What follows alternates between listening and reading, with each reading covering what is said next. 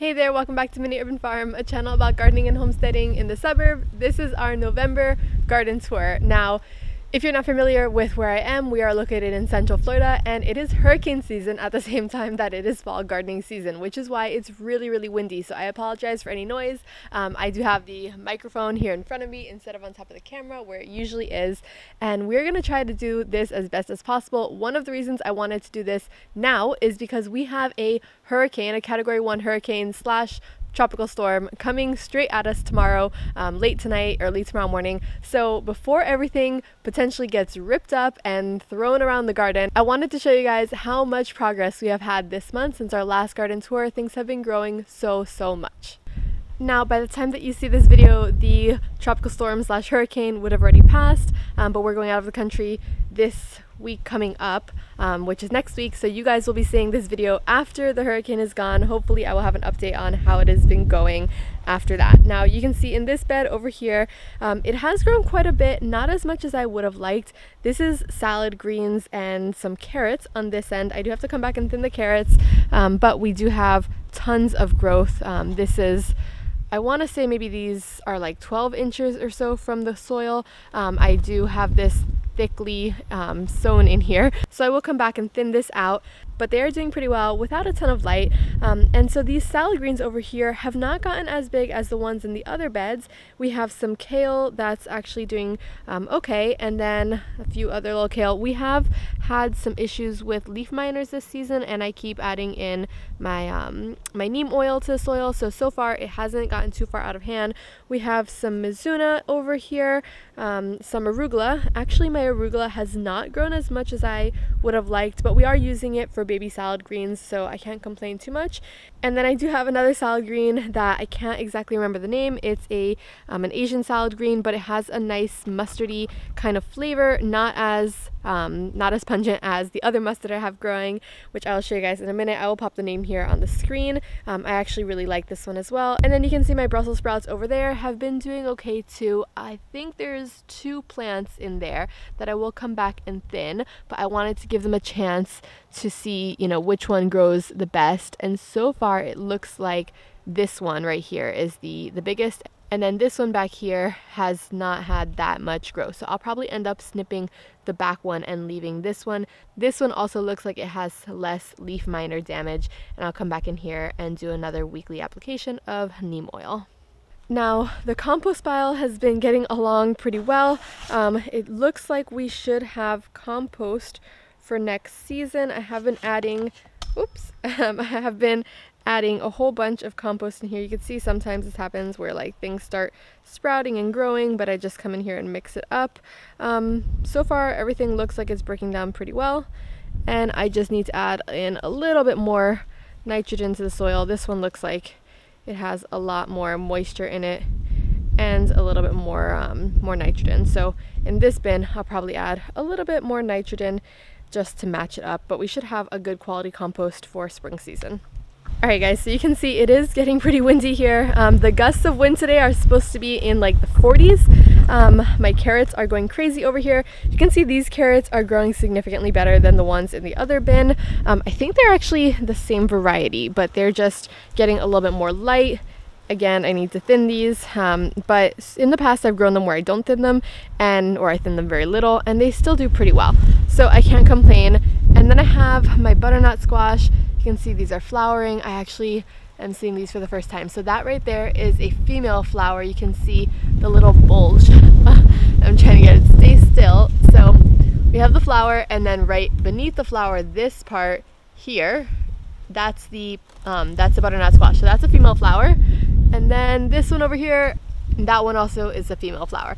Ideally, we would have some female flowers and some male flowers on the plants, although I'm not seeing any male flowers, which means that these ones are not going to get pollinated because I don't have any other flowering plants so far. These are doing the best. Unfortunately, those will not make it as fruits, as vegetables on these plants because they're not going to be pollinated. But if I had a male flower, I would simply take it and just rub it over here on the inside part of the flower there, just so that, you know, it pollinates everything and it ensures that we get a harvest. Now my little herb garden on this side has been doing really well since I removed some of the watering. You can see parsley is nice and green. We have some Swiss chard here that has actually been doing pretty well. I can't complain about this one. And then some lemon balm that just kind of made its way from over there somewhere. I have some oregano hidden here. I've actually been taking this and I'll show you guys the greenhouse, because I've taken this and just, you know, had a few projects we can put in the food forest, as well as some other herbs.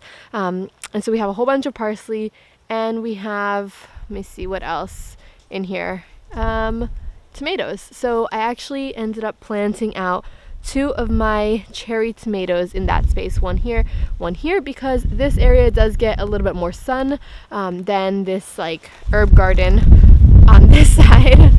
And then we have one little tomato back here in the corner, which is actually not doing too bad either.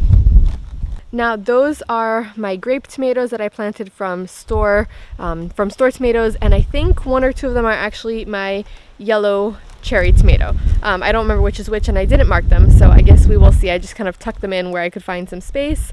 And then my Japanese red mustard plant is going insane over here. You can tell the leaves are just massive. I mean, this is my hand, and that's like not even a third of one leaf. All right, and I have been harvesting this. I love the flavor of this, but not everyone in my family loves the flavor of this, so I have to use this in moderation. And then you can see my lemon balm doing really well over here. It just continues to kind of like spread itself. You can see these vines just, you know, spreading themselves everywhere. I have more butternut squash. This one is a little bit more yellow and a little smaller. I have been trying to trellis them. You can see it's kind of getting intertwined here, but I will come back up and prop this up. Oh, and you know what? Here we go. Perfect. I will try to get this out from underneath the fence, and I will use this male flower. You can tell it's a male flower because it doesn't have anything like the little fruit on it. So I will use this male flower to pollinate those ones over there if they ever stop moving around. My goodness, it is absolutely insane here today. So I'll remember to do that after we are done. Another little butternut squash, and I have a cherry tomato here. I believe that's a red one. I do have some kale that's doing pretty well here. As you can tell, I've been harvesting it quite a bit. I am trying to harvest the bottom leaves more this season. That way it grows vertically, and my goal is to leave them as a perennial for next season. These beans, I'm not really sure. They haven't really taken off that well. I'm not quite sure what's going on. I haven't really done some research that I need to do on it, but they have been producing quite a bit. I've harvested just as many green beans from there as from over here, and then this whole thing is a row of green beans.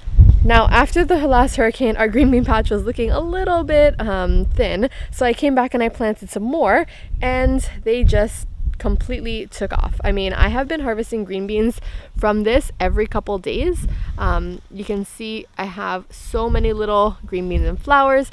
My last green bean harvest, I'll put a picture of it on the screen here, was yesterday, and that was the 3rd harvest in a week, and they all look just like that. So this has definitely been giving me tons and tons of green beans. We have some yellow beans on the other side, but these are jade bush beans, and they have just taken off completely.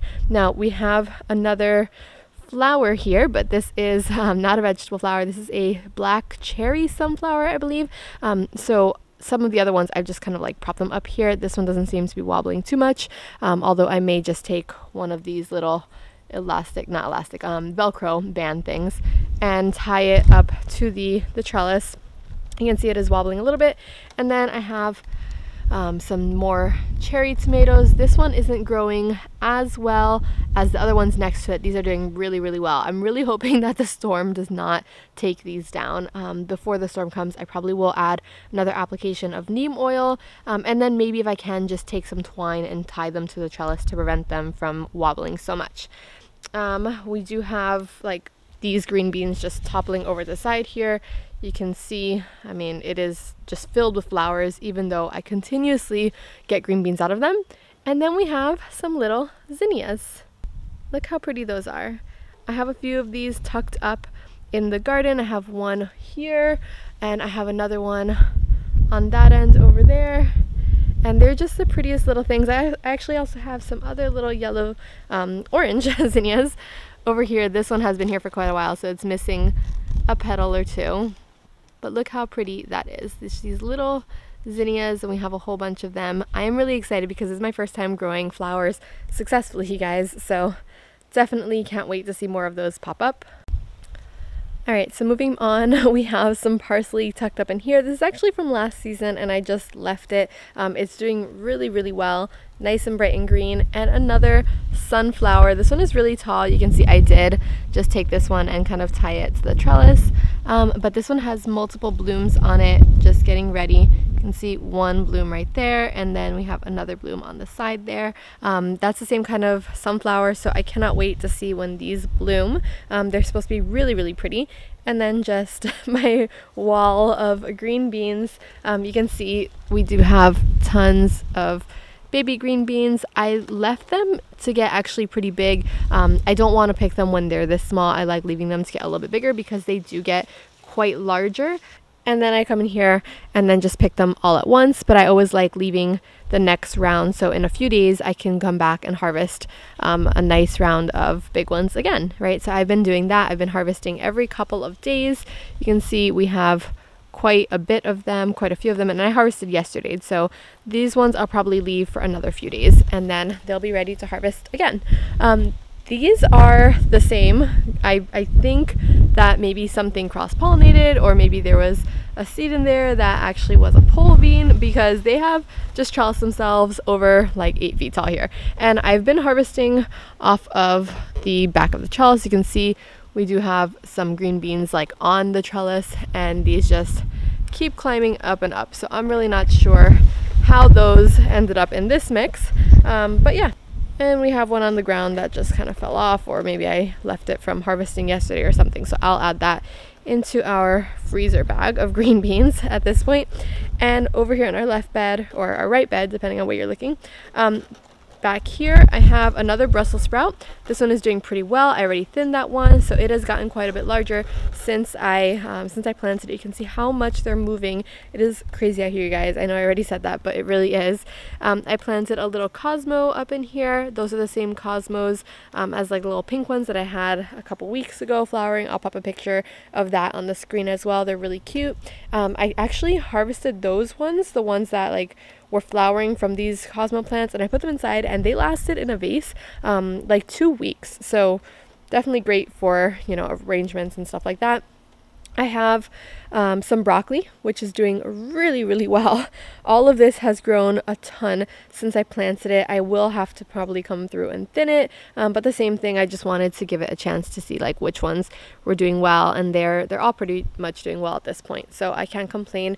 And then I have some robot tomatoes over here. These ones have been in the ground for a few weeks, and you can see all of the new growth that they have had on them.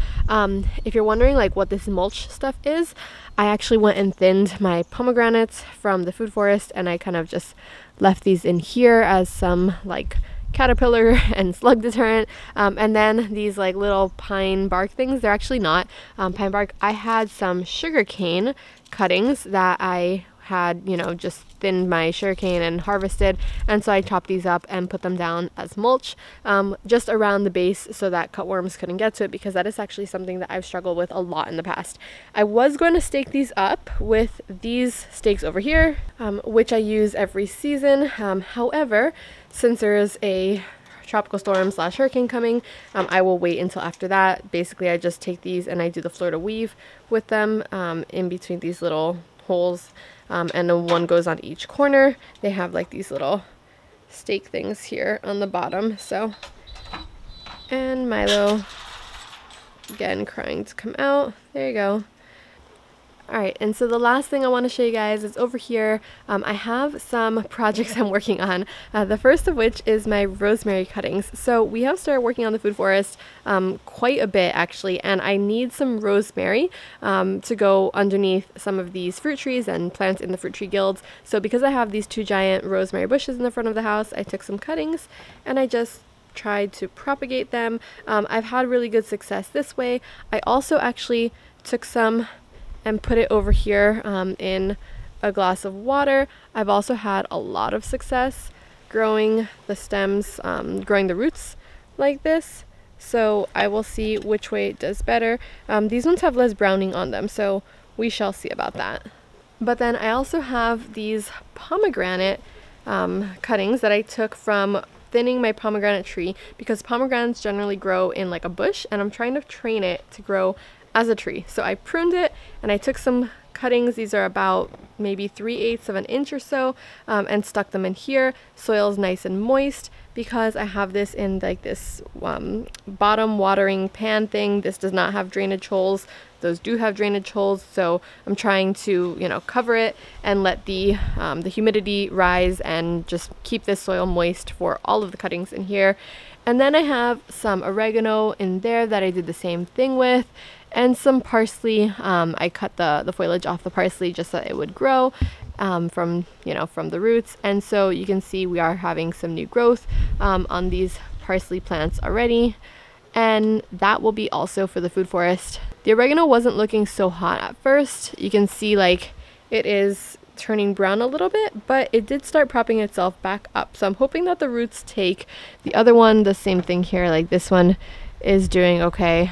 So time will tell if those ones will take or not. And then this whole space is empty because I actually took a whole bunch of herbs that I had here. If you guys remember my previous garden tours, this little area is like my little station for, you know, my waiting station for the food forest, slash I don't know what to do with these plants. But a whole bunch of these plants I had here I took over to the food forest, so definitely trying to clear out some of this area. Now I'm really hoping that the garden doesn't get too much damage because it is in full swing right now. I mean, it is absolutely amazing the amount of food that we're getting out of these plants, and it's just been a couple of weeks really since it took off. So I've had the garden now planted for about a month, give or take, and we have been getting so much food. I'm gonna come in here and just take this little flower that I found, this little male flower, and try to pollinate the female ones over there. And that pretty much wraps it up for our garden tour. Wish us luck with the tropical storm slash hurricane, and I will see you guys in the next one. Bye.